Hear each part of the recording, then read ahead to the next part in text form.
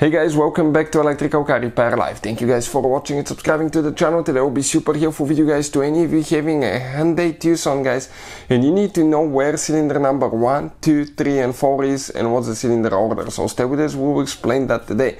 You will need that for multiple repairs. Okay, let's say ignition coils, spark plugs, fuel injectors. If you have misfire, you will need to know which cylinder it is to fix that. So you will need it for multiple repairs guys, and we'll cover that today. It should work on most 4-cylinder engines made by Hyundai, and that the one that have been used in Hyundai Tucson.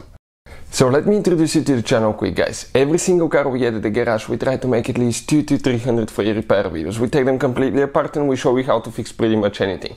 Why we do that? Simply because our mission at the shop is to save you as much money as we can. All we need in return, please subscribe to the channel and like the video. Another thing, if you need to buy tools or parts for a really good price and quick shipping as well, you can check out the link in the description of the video below. That's where we get all our supplies and tools from. So this right here guys, okay, this is the 2.4 GDI engine, but even if you have a different 4-cylinder engine, the procedure is practically the same. I will go ahead and remove the upper engine cover, okay, right here. So I'll just go ahead and remove it so we can explain things and see what we're talking about. So looking at it now guys, okay, you face the engine, okay, that way when you open the hood of your vehicle you have the serpentine belt on the left side. If you look at the engine, you have ignition coils. Okay, that's where the spark plugs will be under the ignition coils as well. 4-cylinder engine, you should have 4 ignition coils because it has 4 spark plugs, 4 ignition coils, 1 for each cylinder.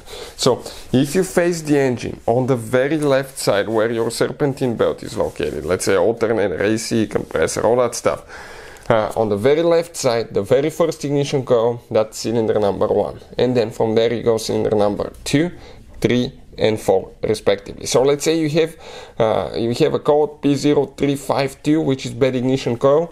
The last digit of the code corresponds to cylinder number 2, so that's the bad ignition coil. Let's say you have a misfire, which could be code such as P0303, okay, that will be cylinder number 3, so you can easily identify that.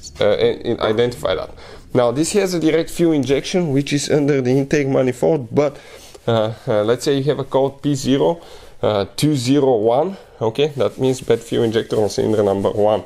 So you can see by knowing where your cylinders are, okay, you can easily access sensors and fix things as well. Hopefully guys the video will be helpful to any of you trying to find this information. Thank you for watching and see you guys next time.